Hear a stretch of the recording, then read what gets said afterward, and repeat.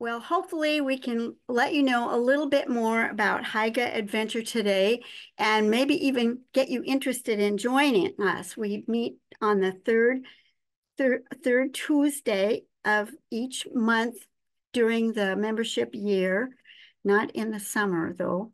And we'd love to see you. You can just join us for a brief check.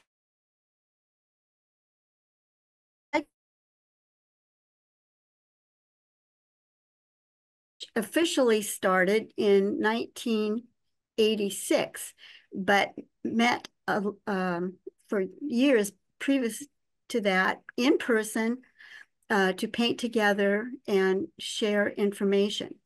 And as you can see on the screen, in May of 2010, Sam Hamill, poet, was the program for PSSA.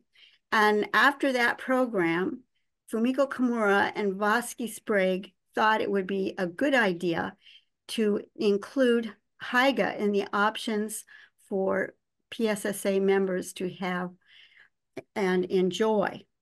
And so that group was founded and really got started going in 2011. Okay, and are there any questions about that?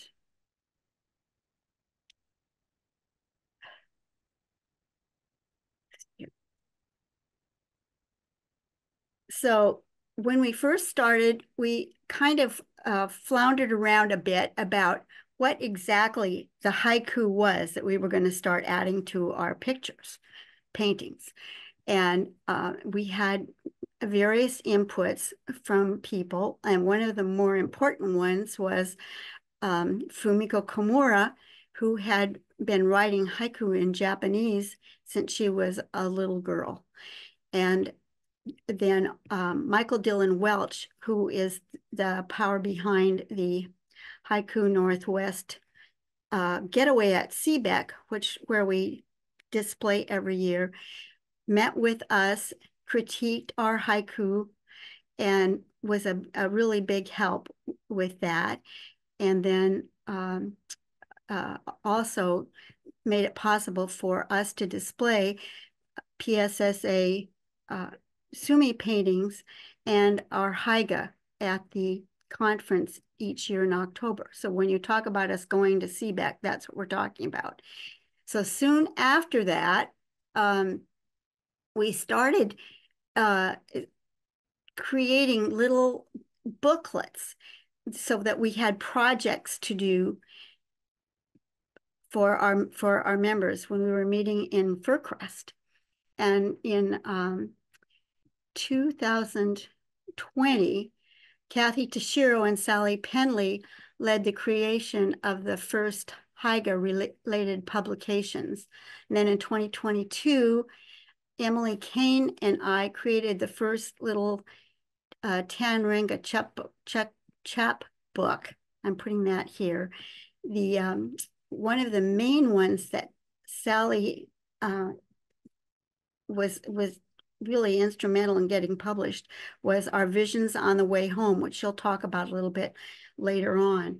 And that is an example of the kinds of booklets that we were making before starting these chapbooks. So Emily and I did the first one of those. And then last year we had Gifts of Nature, which everybody got at the holiday time, either by mail or in person.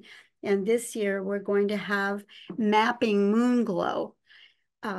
Again, Sally did the cover for that one, and it's really beautiful. And you'll see some of the paintings today and the Haiga that people that will be in that chapbook.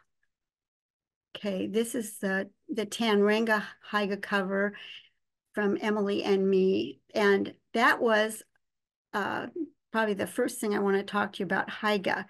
So the haiku format that we use is one line to a number of lines, one line and typically 3 lines, but then there are other forms. And this Tanrenga is the form that Emily and I used. So we had one person writes the 3-liner, and the second person writes a 2-liner that goes along with it. And I'll just read this to you. I hope you can all see this okay. Over the pond, gossamer wings in cotillion swirl. A perigee moon hovers in twilight. So that was an image of dragonflies mating over a pond that we both used to write our parts of the 2-part poem. And then Gifts of Nature, that was our last year's poem. All of the artists on the left-hand side participated in that. Each one had a couple paintings and the haiku that they created from their paintings. On to the Haiga Adventure. The first artist that we get to hear from is Jeannie Kimura Young. She's a new member as of 2023. And Jeannie, would you please talk about your haiga? Oh, certainly. Thank you, Dorothy. This haiga came from a photo. It's very highly experimental. I don't have a huge amount of experience in Sumi, but the image is based on a stray cat that sleeps on my patio bench. And at the end of last winter, sometimes I would look out the window at night and see a dark outline of him there. And I've also seen the bright moon out above on different nights. So I placed it lightly behind him as an abstract. And my focus was to essentially just capture his outline and essence with a Sumi ink brush. And I managed to put in a few grays in afterwards. Now the face I had a lot of trouble with, so since I created that on a different piece of paper, perhaps we'll have to call this a Sumi collage of a sort. I'll read it real quick. Winter night sky, a bright halo ripples over the cat's fur. Rather simple. This was, I believe, one of my first haiku poems. So it's a bit literal as I learn things, but it is a finished piece at least.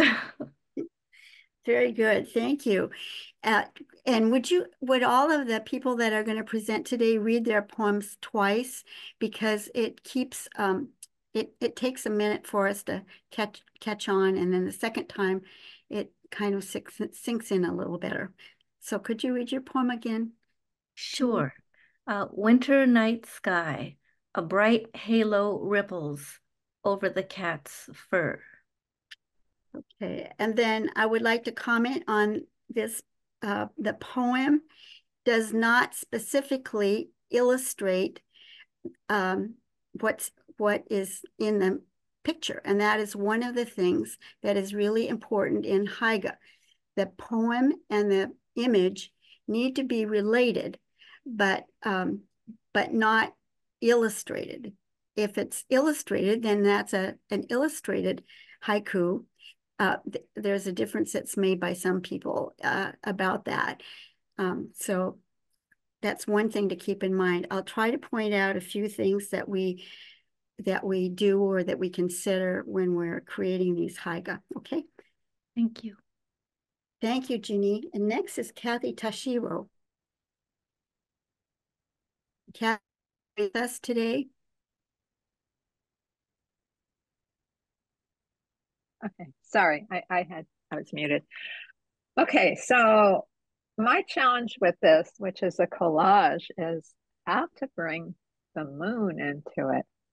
The part of our assignment about writing about the moon was to do it without saying the moon. So this is a collage of things that you would pick up in fall. So with the waning, a phase has passed, a harvest of fallen treasures. With the waning, a phase has passed, a harvest of fallen treasures. And I want to say, when I was looking at the image. And thinking about this, I was also thinking about Fumiko because I don't know if you've ever gone on walks with her, but she would always be stopping and picking up leaves and various things that caught her eye. And it was just amazing to me how she could see something and see what it could be. And so, in a way, there's a dual meaning here. There's the waning and phases of the moon, but also the passing of a great artist and mentor and person, but it's sort of hidden within there. Thank you, Kathy. Thank you very much. And and a note on that, when Fumiko, before Fumiko left us, she had a period of time where she didn't paint anymore, but every day she would make a trip outside, or almost every day, and pick up leaves like the ones in Kathy's collage. And her daughter Jeannie photographed those and sent the photographs to Haiga Adventure. And so we made a little gift for Fumiko by each writing a haiku that went with the images that Jeannie sent. And that was a really special thing for us to do. And I think that Fumiko liked that a lot. Okay, yeah. So part of the trying to put together something that is related, we sometimes can just use a shodo character, and this character represents summer, and I put that down at the bottom of this slide so you could see that, and all of the things that you can think about in summer. And the moon does some interesting things in summer. So stopping the car, I grab my camera, a rare beauty, day moon. Stopping the car, I grab my camera, a rare beauty, day moon. And this character is a more abstracted character in Shodo. I like to work with the Sosho because it's more fluid and expressive. And maybe someday, after I get to do this a little longer, I will be able to make my own interpretation of the characters that we're learning in Lois's class. And I urge everybody who has been thinking about taking a Japanese calligraphy class to join us on the second Tuesdays of each month. And Lois can deal with people that are both beginners and advanced. So hope to see some of you in class. Very, very nice poem and image from Kudos from David Berger, and Fumiko from Lisa Colby Anderson. Thank you. It was beautiful. Thank you. Emily Kane is one of the people that cannot be with us today. She had an emergency to go to the hospital. So I told her I would read her poems for you and tell you something about her. Emily has been she's been with Haiga Adventure since the beginning, and she's one of our more longtime members. She has been doing Sumi painting with us since 1995. She's taught Sumi classes and been really active in the organization, although she's got some health issues and cannot come to be with us in person. So this is one of her Sumi paintings, along with the haiku poem. Moonlight floods over the bedspread, weight of a cat. Moonlight floods over the bedspread, weight of a cat. Now, this is a traditional 3-line haiku, and the image and the haiku are related because Emily always sees the moon out her bedroom window, and she always, and the cat enjoys the moon with her. Okay. This is a second one. This one will be in the chapbook. And it's the October moon, which again comes through her window, and I guess really a lot in October. So she was prompted by that ongoing light to write, October moon, moon, moon, go away. October moon, moon, moon, go away. And that's from Emily, and we wish that she gets well really soon. Next is Kathleen Tice. Kathleen is a new member also. And are you here, Kathleen, today? Yes. Okay. Okay, thank you for inviting me. So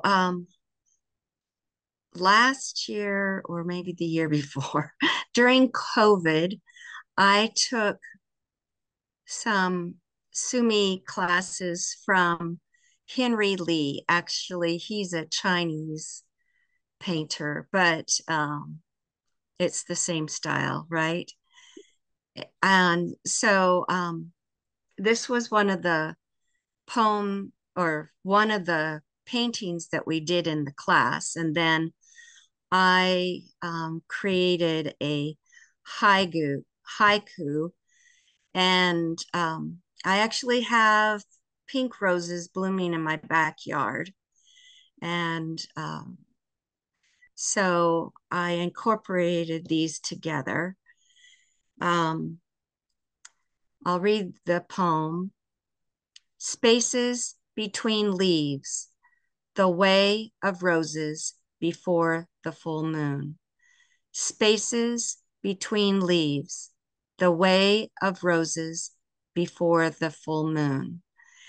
And pink roses represent grace and admiration. And roses also have an innate ability to create elegance, and they are a symbol of beauty. And then the full moon is like a pearl among those roses. And I know that this is more of a like telling, not just showing explanation for this, but I think it goes well together. And I am grateful to Dorothy to invite me to join her her group, her Haiga Adventure group. Thank you, Kathleen. And let's see, I wanted to point something out about this. Also, it does have an element of illustration in it. However, the poem is focusing on the spaces between leaves, but the image is quite a comprehensive image of the whole kind of setup. So it's like saying that you're in a certain place as you write a haiku, but you're taking some element of it that is really specific and special to you, a thing that gets to your heart as a haiku moment, it's sometimes called. So that's one thing to think about if you're thinking about writing haiku and haven't done much of it before. really effective, Kathleen. Thank you. Kathleen also is a member of the Commencement Bay Haiku group that Richard Tice, her husband, moderates once a month. Again, if you're working, it's at 5 o'clock in the evening, so you could maybe join us there. And that's a really good place to learn about haiku, to bring your work, whether it's a total beginner or you're really advanced. There are all levels there, and people help each other with problems they're having writing the poems. And one of the rules of haiku is, in a group, is if you get help with your haiku, it's still haiku. It's still yours. And it doesn't matter if other people have workshopped it a bit and given you some assistance. Okay. Lisa sang. Lisa, are you here today? Dorothy, did you skip over David? It seems to me you showed his very quickly and then went on to Emily, and I'm just wondering if maybe you accidentally missed him. Okay, thanks. He is, let's see, he is later, I think, or maybe later, but I can back up if you think you saw him. Hang on. I learned how to do that thanks to Christelle.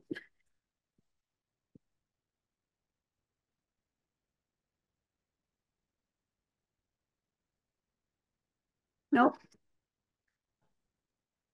Seemed that it was there for a moment and then it was gone. Well, so my whole program was there for a moment this morning, and when I turned it on to set it up, there he is.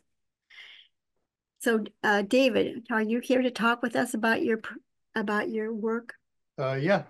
Didn't we just skip over somebody? No, we didn't. That's Judy Kalin. Really? What is my computer doing here? Yeah, Judy is back there. Well, let me back up again. And Lisa sang also. Lisa, Kathleen, everybody's getting to see these more than one. Okay, Judy. Judy, there you are. Right after, I'm sorry. Okay. Oh my goodness.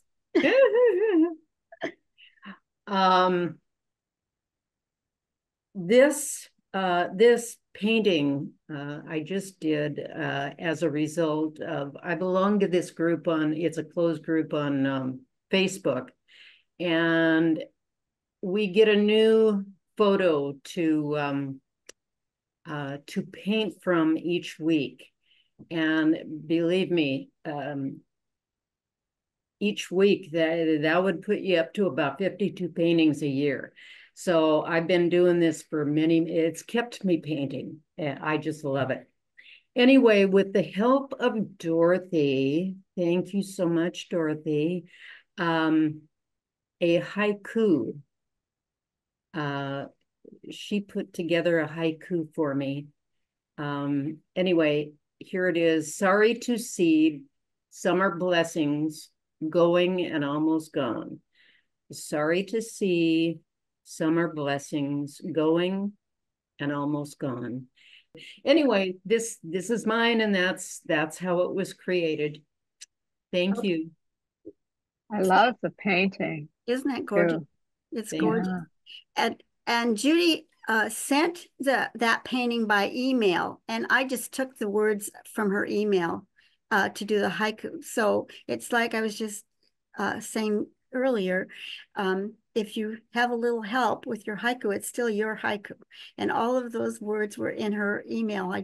I just took one word from one part of it and stuck it in, but the thought and the words are all Judy's. So it's her poem. Okay. I love that yellow. It's that spot of yellow. Yeah, isn't that great? Yeah. All right. So we'll go through this again. Okay. And I don't, let's see backspace. Okay, so is Lisa here? I can't see the. I don't think Lisa is here, Dorothy. All right, Lisa. I don't think she is here. She is not here. Oh, Okay. she's not. Okay, well, Lisa's traveling and she didn't think she would be here today, but I told her that I would read her poem. And she's a calligrapher, a major calligrapher, and the font that she is using may be a little difficult to read on the screen, but it's really lovely and beautiful and really goes with the moon image. It's an Emily Dickinson poem that she added to her painting. And I will just read that for you because it's very lovely. The moon will guide you through the night with her brightness, but she will always dwell in the darkness, the better to be seen. The moon will guide you through the night with her brightness, but she will always dwell in the darkness, the better to be seen. And this piece will be in our chapbook this year. Lisa does really lovely work, and we're glad to have her as part of our group, even though she can't be there very often. Okay, David, thank you for waiting. No worries. Thank you. Thank you, Dorothy, for all your hard work on this. Camping in the mountains of Idaho, moonlight for dessert. Camping in the mountains of Idaho, moonlight for dessert. David, I love this. I'm looking at your image here, and with the pine needles coming out, you really got depth there. I don't know how you did that. A sense of depth and foreground and background with the needles.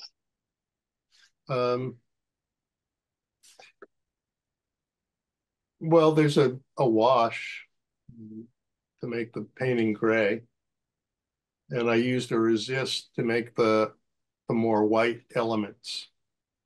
Yeah, I was talking more about the actual pine part in the foreground. Oh. To me, when I look at them, within them, I can see like depth between them. And I don't know why that is, but it really is appealing. It's a beautiful painting. It is. Oh, thank you.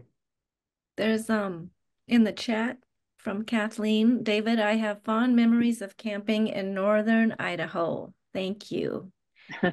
And Francis says, I love David's painting too, with all the grades of black and white. And I agree, you've got everything in there, from the stars to the trees to the up close pine needles. Yeah, I'm trying to remember some of those that after it's like mostly done, then I do go back in with darker ink and add a few touch-up things. So maybe that's why you see the depth in the pine needles, some late additions that are darker. Very effective. Yeah. There's some strokes that even look like lake water or river water. Yeah.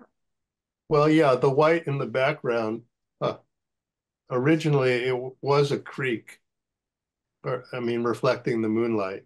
So it was sort of water and moonlight both in my imagination.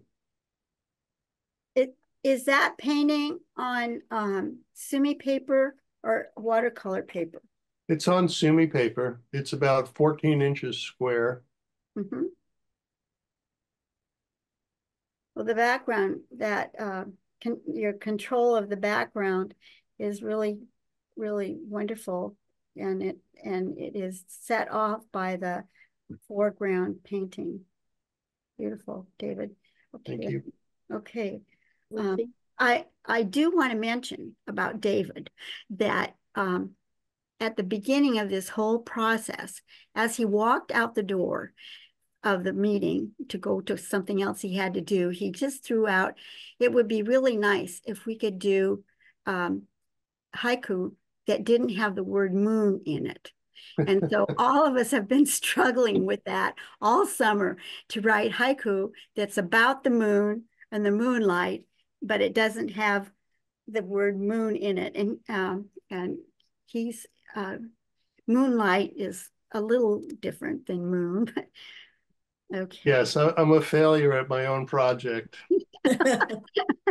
Well, you've got lots of other ones besides the ones you're showing today. Oh, right. Fragrant seaweed, our walk by moonlight.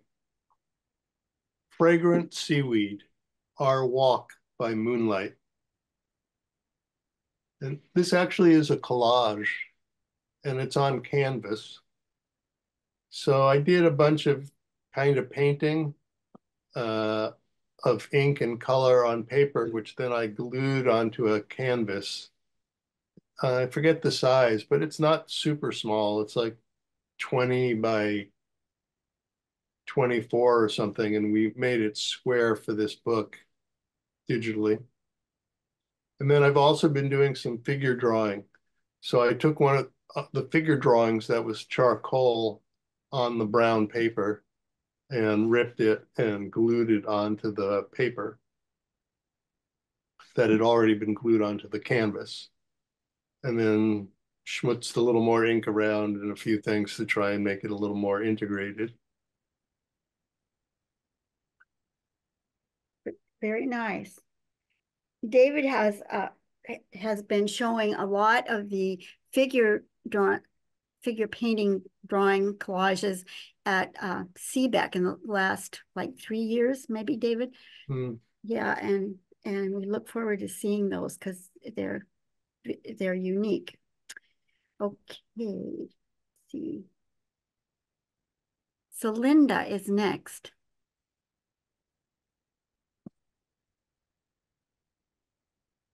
Can we get you by audio, Celinda? I think so. There. Oh, good. I'm back speaking. Good. I'll read the poem. This is my haiku because I'm going to refer to the inspiration that goes back to 2010, but I'll read mine first. Night light sighting, forgotten toys left outside. Issa's daughter sighs. Night light sighting, forgotten toys left outside. Issa's daughter sighs. I would like to tell you about 2010 because this was the year that Sam Hamill gave a presentation at PSSA and a poetry reading. And coinciding with that, PSSA had an exhibit called, what was it? Haiku Masters Inspire Sumi. So Haiga-Haiku Masters Inspire Sumi. And so the artists were asked to pick a haiku and then do a painting. And this was the beginning of understanding the concept of haiga. So in this case, we just picked a haiku and then did a painting that reflected the haiku, but it wasn't sort of like connected, perhaps. I mean, it was connected, but it wasn't connected. Anyway, so the haiku I picked still resonates with me. I can't believe it that I kind of, but the painting that is shown here with my haiku is not the painting I showed at the Sandpiper Gallery. This gallery was in Tacoma. I chose Issa's face in the moon, face in the spring moon, about 12 years old, I think.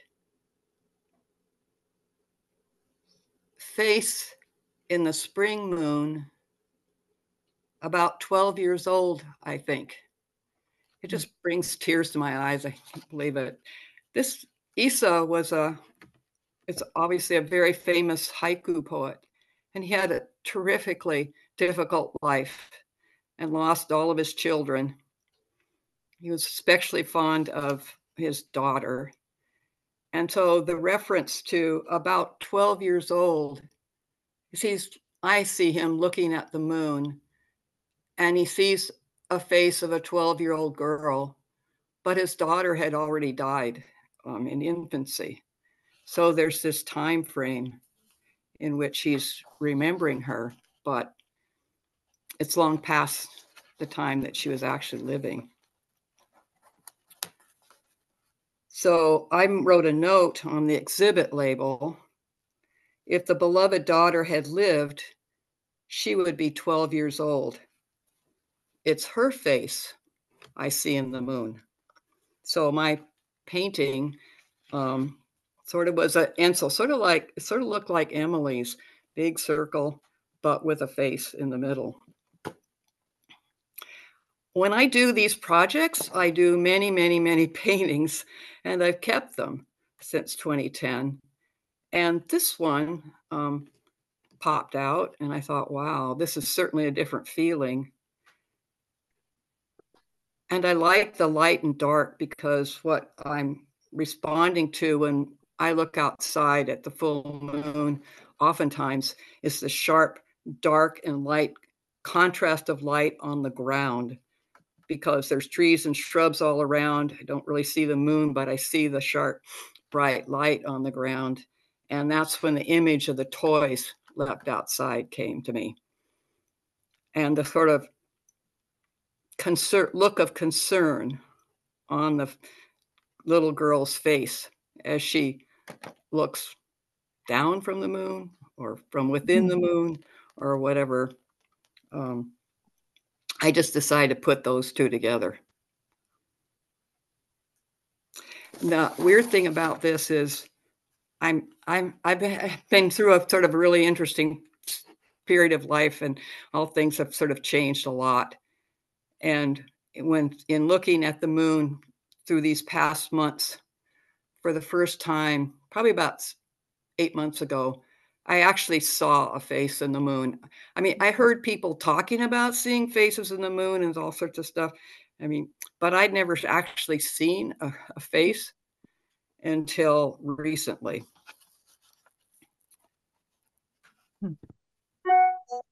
Anyway, so oftentimes now with full moons, I write a haiku and it's definitely a face. So Linda, that's, I think that's whose about all I face? can say. Oh, I'm sorry. Do Pardon you me. recognize the face? I recognize the emotions on the face. So, and I'm not sure, I think there's certain positions of the moon when it's full. From where I look out in Tacoma, it seems like when the moon's rising, and I don't know enough about the relationships between where the moon is and how it affects the features you might see on the moon. But it seems like at certain times, especially if it's slightly oval, then I can see big eyebrows and this is but the interesting thing is the atmosphere in the sky at the time will suggest things like tears in the face or a sort of a glow in the face. And then so I'm finding myself relating to it as if there were a face there. Beautiful. In the chat box, Francis says, so that is the daughter's expression and not the doll. Sad story, but unique painting. Haiga reminded me of a ghost at first. Yes. Very nice. That's a great comment, Francis. Thank you, Celinda. And if any of you here are new and haven't seen our newsletter, or even if you have seen our newsletter and haven't always read every month, Celinda is the person who writes Sumi Insights. And she also is the closest thing we have to an archivist for Puget Sound Sumi Artists since has been around since 1986, and is able to pull out all kinds of information and pictures and so on from things that she has saved and collected and cataloged, I guess. Enough so she can get it. So a big thanks to Celinda. She's one of the reasons that PSSA can do the things that it does. And we have one more quick comment from Kathleen. I always see a rabbit in the moon. Oh, yeah. Oh, good. That's good. Thank you. Thank you, Solenda, very much. Beautiful. Okay, next is Melinda Broadham. Melinda, are you here? Yep, I'm here. Oh, good. All right. Will you please please tell us Okay. about this beautiful painting and haiku? Oh, well, I'm like Celinda. I painted a lot of moons. I painted this painting a lot of different ways, and this is sort of this very simplified version of it, but I'm kind of the old style haiku writer and painter. I think I like to paint, I'd still like to include a season, have a seasonal reference. And even though this is not really haiga, it is abstract, but I still feel it captures the definition of haiga, which is the essence of your haiku, and the haiku being an essence of the essence of a moment in nature. So I wrote this, and I like to write my haiku about something that really happened, one of a real actual moment in my life. So this happened actually a few years ago, when on the winter solstice, December 21st, I looked out the window at night and it was snowing, and I walked out into my courtyard, and the snow was coming down and the moon was in the position like it is in my painting. It was a crescent moon, kind of tipped up.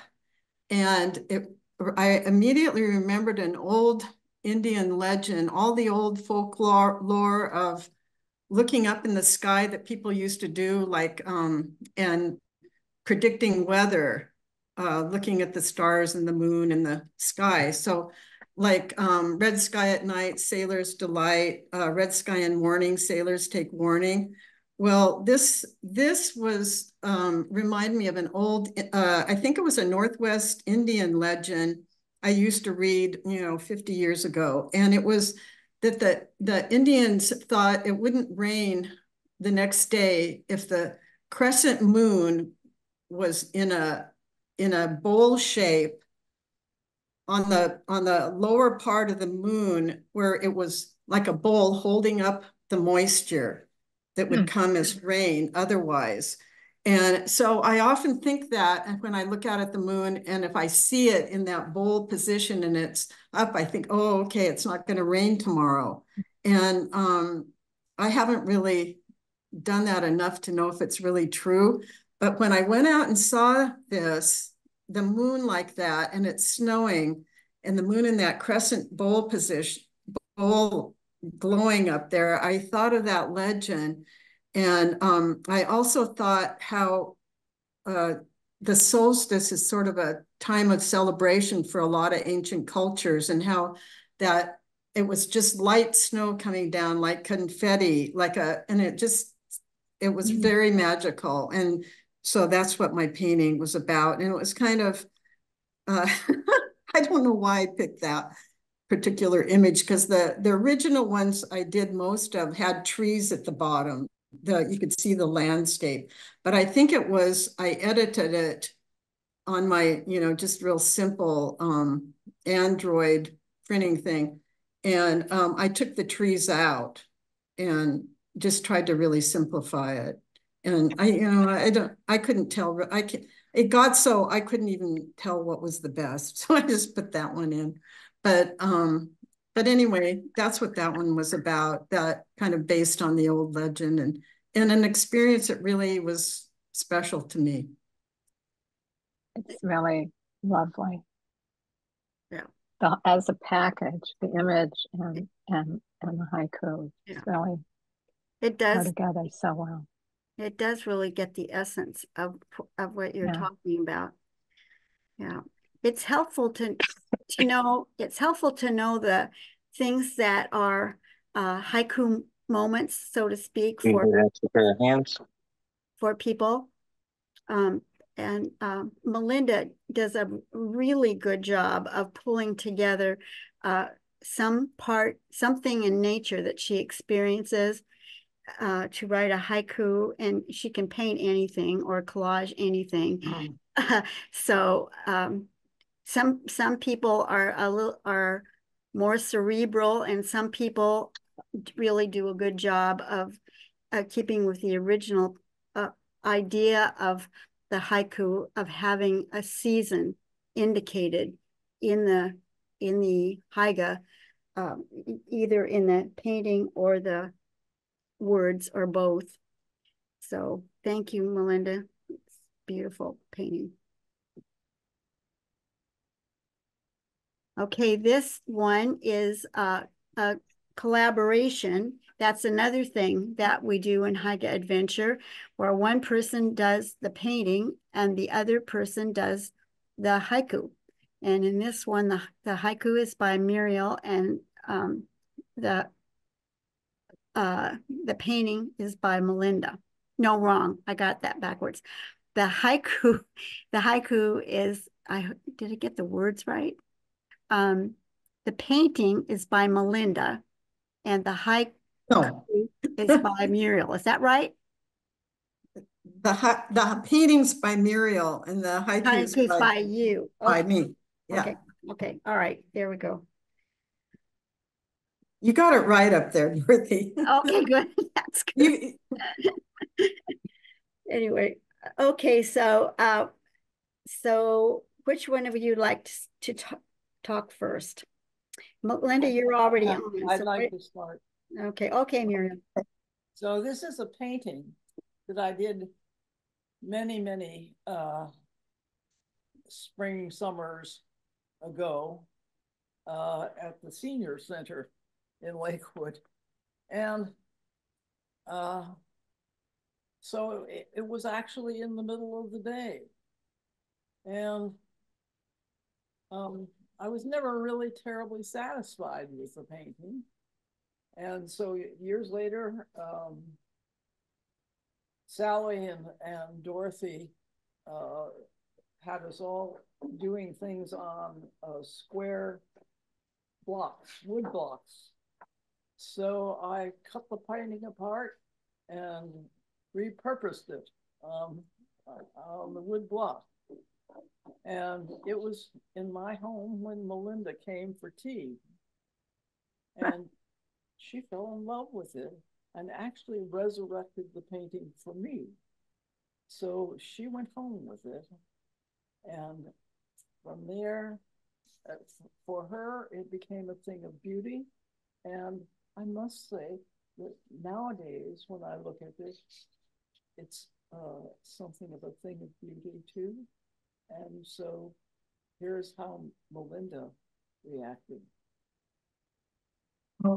I just love this painting. The movement in it, and I walking in the woods at night and being out there, and I was so pleased that Muriel gave me this painting. I wanted to buy it from her. It was in the Small Works show that Sally had in her gallery down in Olympia. And I spotted it there, and I was, wanted to buy it from Muriel, but she graciously gave it to me. So, so here it is again. It's up in my studio. I see it all the time, and I love it. So when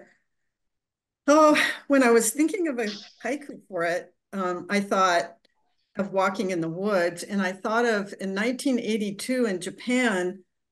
Some group of people, it seemed like it was a government thing, but they got together and decided that it was really good to walk in the woods in the evening, that it was therapeutic, it was calming, relaxing, and that it was really a good method of, it was meditative, and they called it Shinrin Yoku, and forest, which means forest bathing. And you can kind of just see in that image of forest bathing how when you're walking in the woods, especially if the moon was out, how it would wash over you and bathe you and, just transform. you. And so when I saw this painting, I thought, oh, that reminded me of Shinrin Yoku, forest bathing. And so here's the haiku: forest bathing, the added temptation of moonlight. Forest bathing, the added temptation of moonlight. So I wrote it quite a few different ways, and Muriel picked out the best. So the one she thought was the best for it. Thank you, Melinda. That the two of you did a wonderful collaboration on this piece, and it will be in the chapbook. So be sure you look for it. It'll be there. It's gorgeous. The two together is very powerful, even alone, you know. And it's, again, the haiku and the image complement each other. They make the essence of the whole experience, but the haiku does not illustrate the painting. So I'm saying that over and over again in case some of you don't know what Haiga is. We're getting different versions of how we do things, how we put things together today, and I hope that it's useful for you with your artwork. I was going to add that that it's really fun to collaborate with somebody, because when you talk with Muriel, I've collaborated with her before, and I always learn a lot from Muriel when we do it, and I learn a lot about her and get to know her better, and it's been really fun to do that with her, and we've done that as a group where we were matched up with somebody and we worked together, and so I've done it before with Muriel, so it was fun to do it again. All right. So, sorry. Go ahead. We just have something in the chat box. I apologize. From Kathleen. I love that there are images of firs and deciduous trees in the moonlight. Oh, yeah. Yeah. That's very effective. It brings the light forward. The deciduous trees that are lit up, that brings the light in the painting forward. Thank you. It looks so spontaneous, very free, and not like a lot of Sumi paintings, which are pretty stylized. I just loved it that way. Yeah. May I ask a quick question?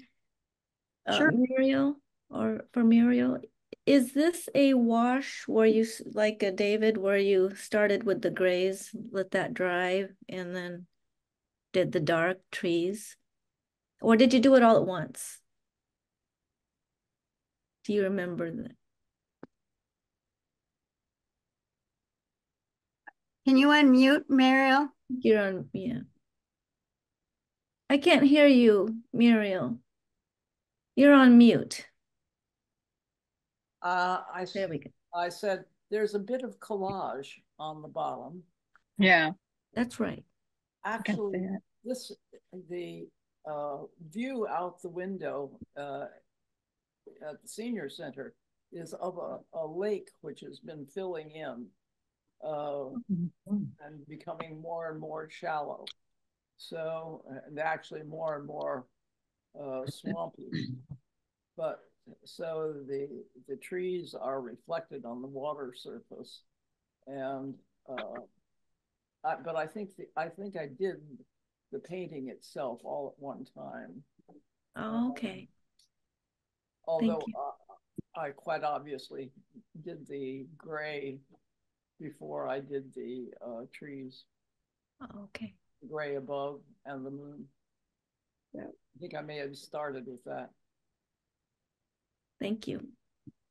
Very nice. Thank you. Thanks for the comments and questions. Thanks for keeping us up to date on those, Jeannie.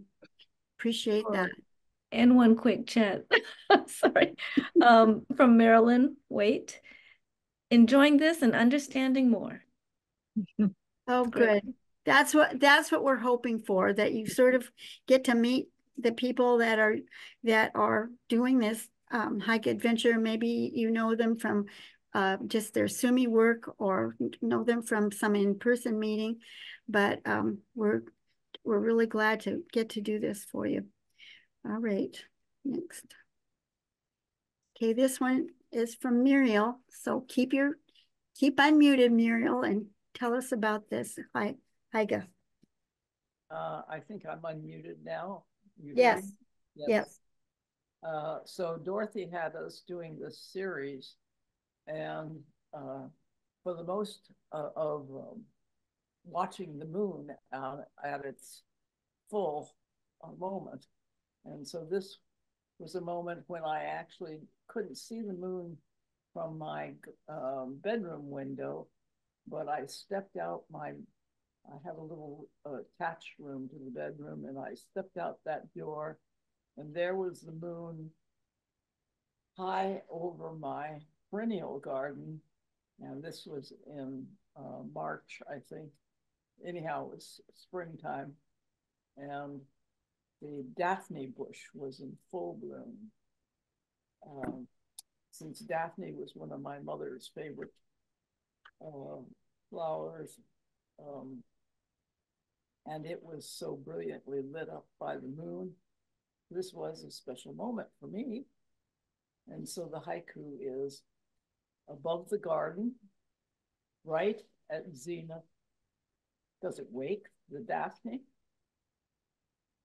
Above the garden, right at zenith, does it wake the Daphne?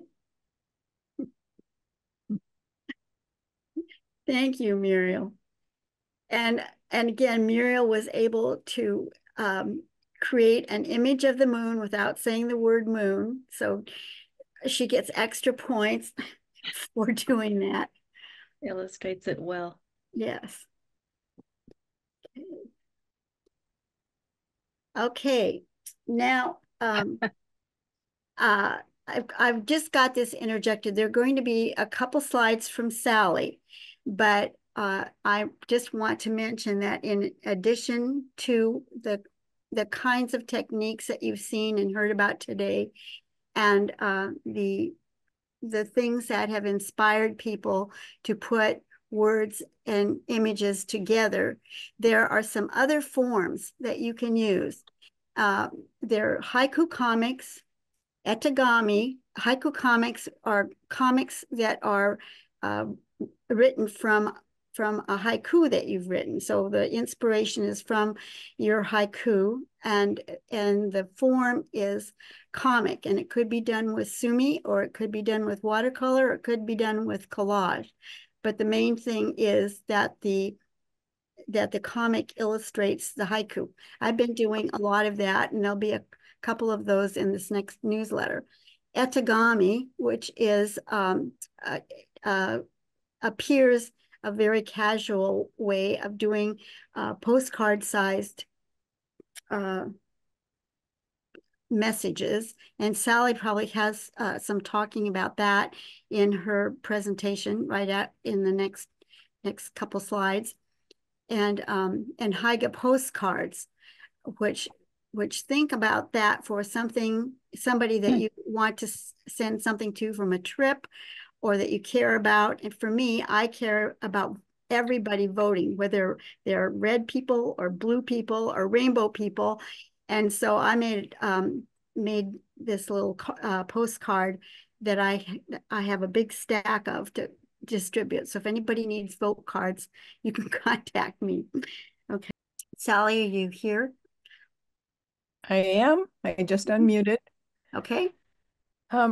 I have done a series of, and I like to work on a large sheet of paper, and I tape it off so that I end up, after I have covered the paper with sumi, with these little vignettes, little sumi vignettes, and several of them, because I was using toilet paper rolls. So I had these natural little moons that were happening in a couple of them. So when we did this moon viewing project, I used a couple of those and then mounted them in different ways. But this was one of them, and it does sort of illustrate the haiku, but it's also sort of a standalone painting as well. So nighttime bluster, swing and sway, stayed moon. And my thinking there is, no matter how blustery it is outside, when there's a beautiful full moon, the moon is stayed. It doesn't move, and it's sort of that love lighting of that is just not going away. You said you tape the paper off? I do. I take a full sheet of, and these were not done on rice paper. They were done on hot press watercolor paper, a full sheet. And then I tape my little vignettes. If I want 2-inch by 2-inch squares or 3 by 5 squares, I tape with a 1/2-inch tape so that when I cut down the middle of where that tape was, I have this little gutter, usually of 1/4 of an inch around the whole thing. And it becomes, a little unique painting. And you can't always plan for how well it's going to turn out. You just have to hope for the best. And I get some lovely little vignettes out of this. And sometimes they inspire a haiku for me by looking at the small painting. So it's less about an observation that I've made outside, but more being inspired by the small painting. Does that answer your question, David? Yeah, thank you. Yeah, because I was thinking taping on sumi paper. That I found that to be difficult. Yeah. No. No, this was on watercolor paper. Yeah. And then, of course, I need to make a comment about this process also. At our exhibits at CBEC, we always have sumi paintings of one kind or another, and the suggestion is for people to look at the art and write a haiku from the art. And so that's what Sally indicated that she's doing with these little paintings. And it is a really good way, especially if you can't get out to nature, get away from your home a lot, to continue working with your painting and your art, and then use that as a prompt for something that is already in your head, to write a poem. Okay. Okay, and this one was part of a series that I had done where I'd make enzos a lot when either I'm warming up or just feel like making enzos, because there's a calming effect as well as a way to prepare for making the brush do other things. And this was one, there was a full moon that was partially hidden, and it looked to me like part of it was iced over. This was during the winter months. So this enso that I had done just seemed to answer to that. So it ended up full, but not quite. Icy winter moon, full, but not quite. Icy winter moon. So there you go. It looks like partial ice too. Beautiful, simple, but powerfully strong. Yes. Did you Well, have? I find that some of the images that I create that are overly simple seem to be the most effective and the most powerful for some of the things I'm writing. I like simplicity. I need to learn that. Okay. Thank you, Sally, very much. And Sure.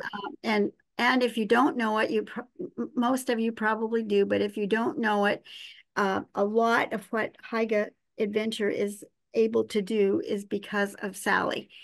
She has mentored us for our paintings and mentored us by creating the little booklets that we started off with that got us off the ground from just meeting and talking. So we owe a lot of thanks to Sally for the existence and the growth of our little group. And we hope you'll join us. But I'm inspired by everyone in the group. So there you go. Yeah. Okay. Okay. Now we are going to share the options on International Haiku Day.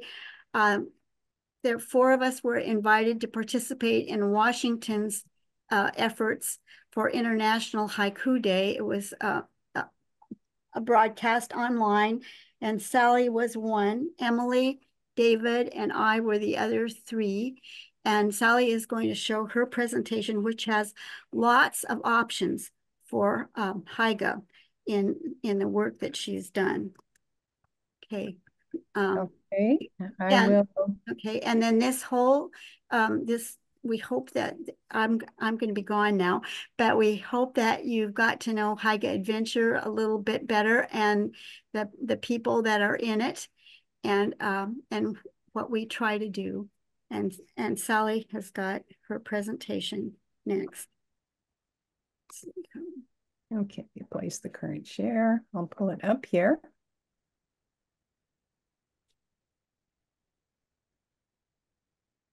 Come on. I stopped my share, so.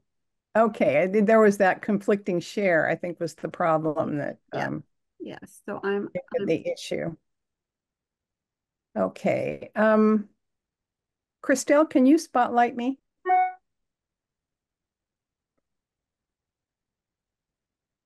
Because right now we've got Dorothy spotlighted.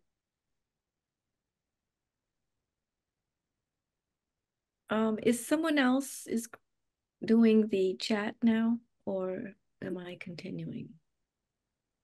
I didn't make any arrangements for anybody else except you, Jean. Oh, okay. If you don't mind. No, that's fine. Just checking. But if you need to leave, no. Okay. All's good. Thank you. All right. You're spotlighted. Okay, thank you.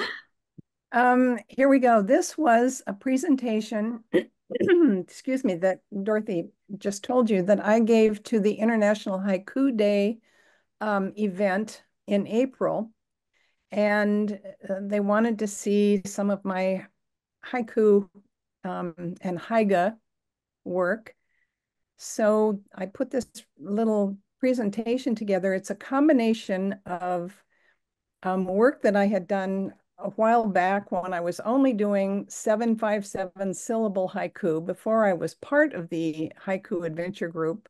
And so there's a combination of the old high school 757 haiku, as well as some now that I'm a little more learned in this and have learned a lot from the Haiga Adventure group.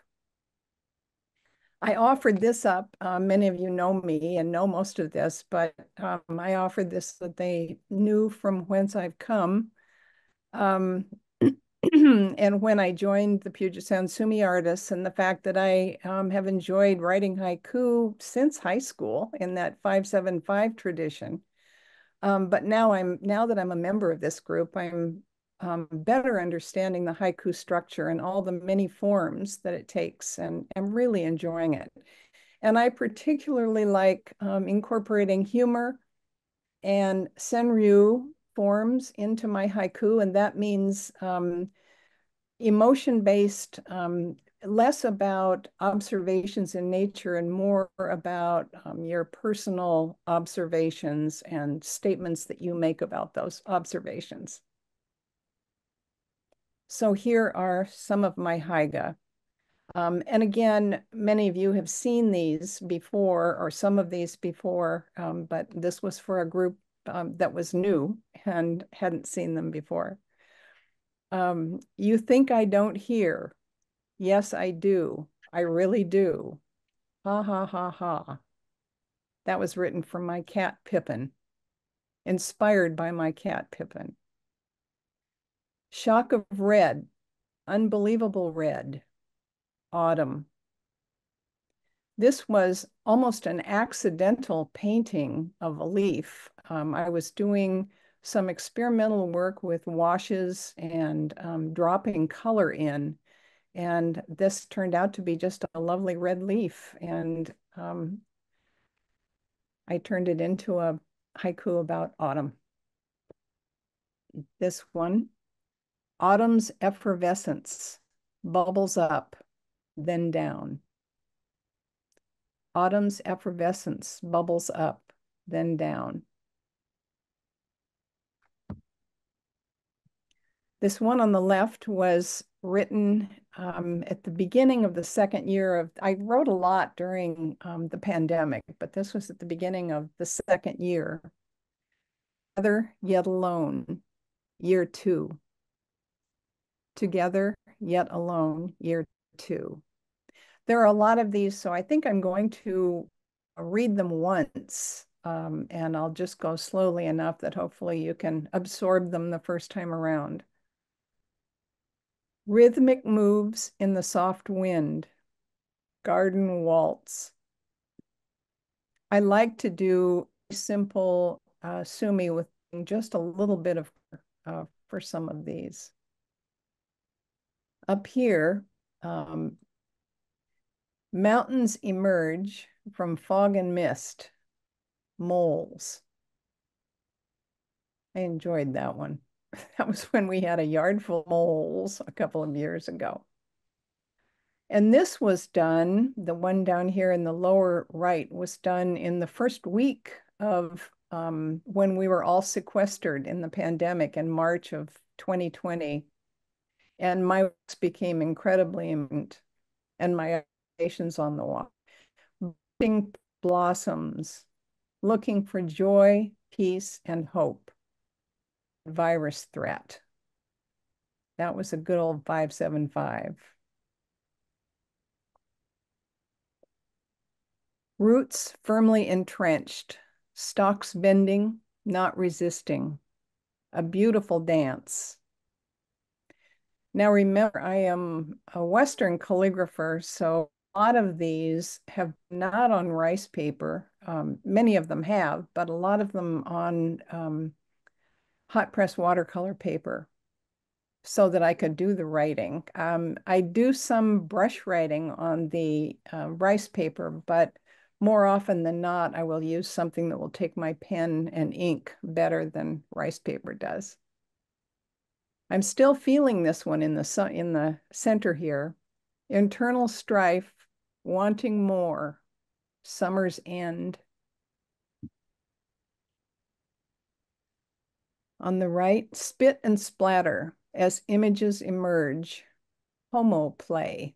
I'm talking more about that in November, doing a presentation on Pomo, splash ink, that we first learned from Fumiko a few years ago. And then many of you know I go to an art retreat every summer for a week. And on one particular day, actually it was over 2 days, I think, I took my little and my little ink brush pen and just did some observations and wrote a bunch of little haiku, or turned out to be haiga because I added a little illustration to each. Bamboo grove brings to mind scent of sumi. Blooming rose, a petal falls, tear of beauty. And for this one, I like to work, when I'm doing brush work, I like to work to Bela Fleck, a banjo artist. So this was the result of that. The brush moves faster and faster. Banjo music. Summer morning, sipping coffee, in a Christmas mug. At this retreat center, they have all these different mugs that they've collected from everywhere. And my favorite one was always a Christmas mug. Thai salad, too much work, dodging cilantro. Happy music breaks the silence, bird song. I love the sound of bird song in the morning. And then I've done some imagery for other people's haiku. This was a commission from somebody. Tree, mountain, river. I go up, I go downstairs. Tree, mountain, river. And then a couple of years ago at CBEC, Abigail Friedman was the guest speaker, and she wrote some beautiful haiku.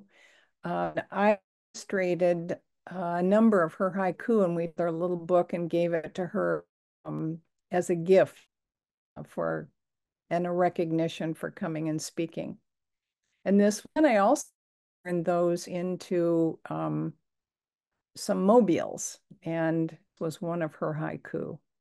August 9th, the porch light bulb still missing.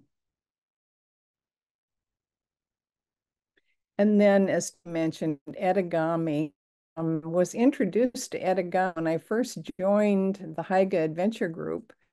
Fell in love with it and did a lot more research on it. And now I've taught it several times. But I love the idea of sending these poems with a haiku. This one in the up left is a 575. It was to my Western calligraphy mentor. And bring well-owned, lessons learned with gratitude. Teach extraordinaire. And this was done for a calligraphy friend. Upward and downward, rhythmic joy never, such lush thick ends. Again, those were 5.5. And this April 2 years ago, or it was a year ago, April, that we had everything from snow to bright. So drip, dry, snow, blow, 4-in-1, April. And this was a little card that I made for my husband for Valentine's Day. Barking body parts, slowly fading memories, lasting so deep. So you can see to bring, and especially these edagami, it's very fun. And so it begins, a crocus head, spring. And then I've made these little hand books with, I wrote a series of kitty haiku and canine haiku, and I bound those printed them, and then bound them into the books for family and friends one Christmas. Also did a song with Rumi, my favorite Rumi quotes, and one called The ABCs of Aging Gracefully. But these were specifically haiku, haiga, and they were very fun to do. I really enjoy those. Sally, before you go on, I just wanted to mention in the chat, probably for your first slide, cat lovers will love that. All so pretty from Francis. So it reminds me when you went on to another cat one to get that. And then, we needed something to fill our time during the pandemic, and back when it was called, the coronavirus. I wrote a series of, I think, 12 or 13 haiku, and they were all pretty kind of funny, like this one right here. COVID-19 quantity. Oh, what to wear to the mailbox. So I had a good time with those. And then I printed those too and colored them and then bound them into little books. And that's what I gave friends and family for Christmas in 2020. And I still love the old haiku masters and their writing. So Isa and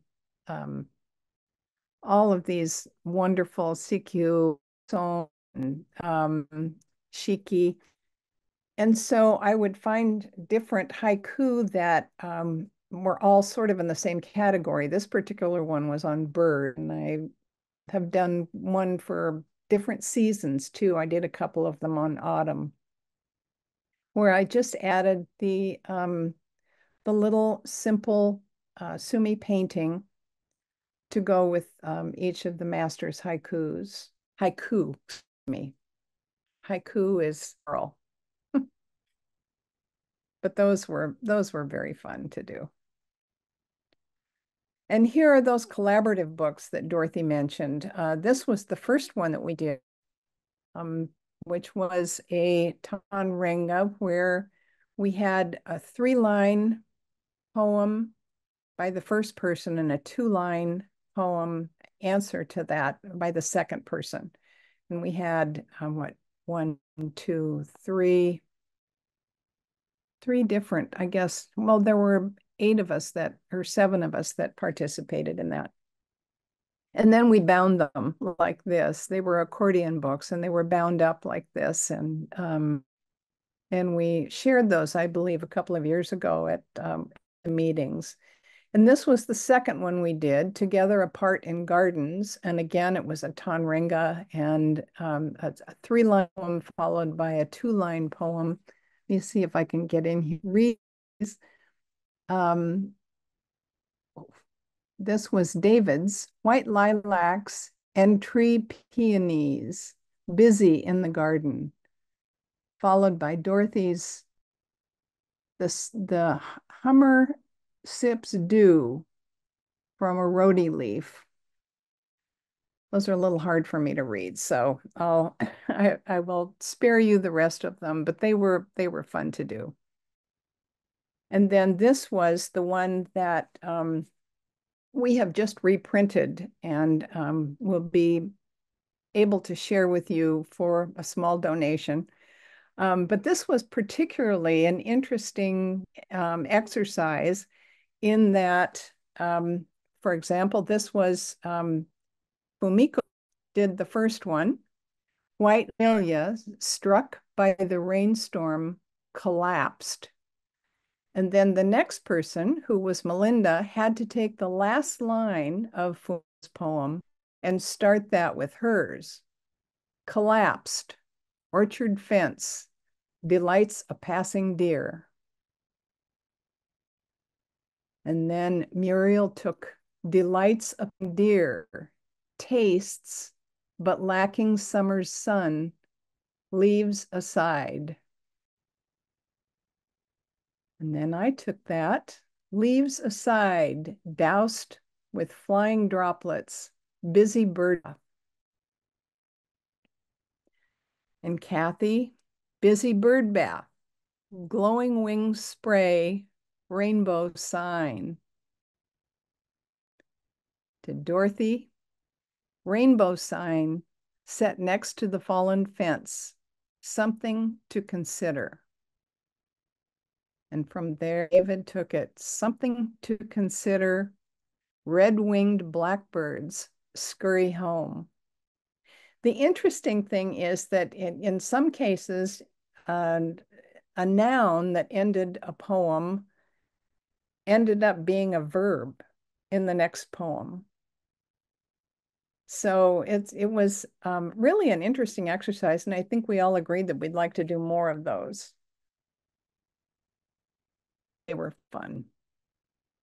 Now I've done a series of Sumi plaques, usually with old masters haiku, although I've done some of my own, where I took these rough handmade watercolor rounds and then did sort of essence of image here, for example, and then these were down below pieces of calfskin vellum that held the various haiku. This particular one, mosquito in my ear. Does it think I'm deaf? I love that one. Anyway, so this is sort of essence of that idea. Same thing here. I go, you stay, 2 autumns. And over in the left, winter garden, The moon thinner to a thread. Insects singing. This was fun to be able to use a little asemic writing, which is calligraphic-like writing that you can't read, but this seemed perfect for the mosquito sound or the sound of the insects. And these were a couple of mine. Here's that same one again that I had in the initial slide. You think I don't hear? Yes, I do. I really do. Ha, ha, ha. And this one, early autumn mist steams my glasses. Murky path ahead. And these were all mounted on cradled boards, which are open in the back. So they're fairly lightweight. And then I've done a series of mobiles. I think I mentioned that I took my kitty haiku and the canine haiku and turned those into mobiles as well and gave those as gifts to dog lovers and cat lovers. And sometimes just a single piece into a mobile like this. And they're both sides, so they can be hanging and turn around so that you can see both sides of them. I go through phases. This was my mobile phase of a couple of years ago. Pleated scrolls.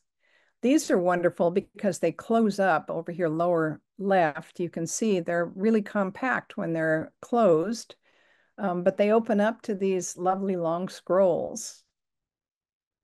And this one in the kind of in the middle here was in the first autumn of the pandemic, in autumn of 2020.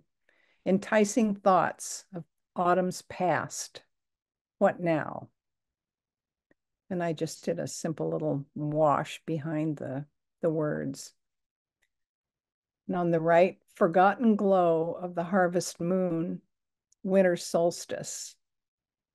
And I used pastel dust to give this sort of fading harvest moon effect up at the top of that.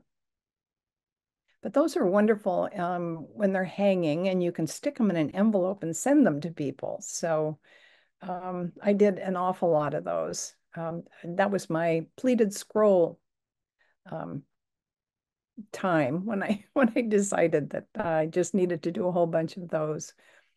This little one over here was for a woman who does some work for us and does some work in the yard for us. And it's Weeds Aplenty, Rosie's Remedy, Dollar Tree soap. She likes to put Dollar Tree soap on weeds and seems to think it kills them, but it's not very pretty. And that's it. That's more than enough. You can see more of my work at sallypenley.com or one-sally-penley.pixels.com. And my classes that I teach are at sallypenley.com, so you can check them out. So there you go. Thank you very much, Sally. Wonderful. Yes, Sally. Christy says, thank you, Dorothy and Sally, for presenting so many inspiring ideas. And a few people had to leave early, Judy and Francis, but really enjoyed the program. Thank you. Well, thank you, Dorothy, for putting it together. Yes, Dorothy. You are very welcome. A lot of work. So much. This was a fantastic presentation. I think, like Mehdi said, we have a lot of ideas. Yep. Never short of ideas.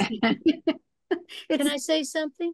Sure. When you guys came on board with this idea many years ago, it seemed like just a